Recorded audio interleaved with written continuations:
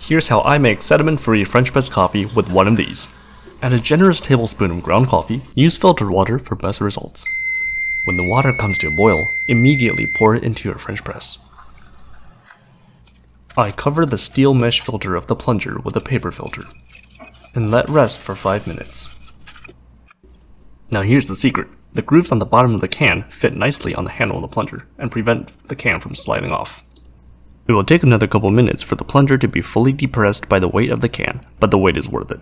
Feel free to do whatever during this time, like preparing breakfast or checking those unread emails. When it's all done, remove the can and pour your coffee.